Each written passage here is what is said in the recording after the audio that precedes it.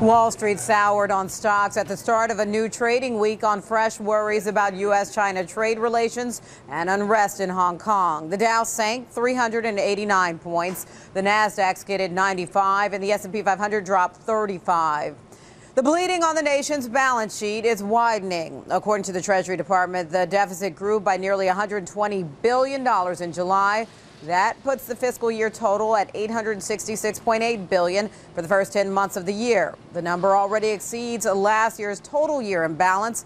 The government is projecting a yearly imbalance of more than $1 trillion. Dole Fresh Vegetables is recalling some of its baby spinach over salmonella concerns. Retailers that sold the possibly contaminated spinach include Kroger and Target.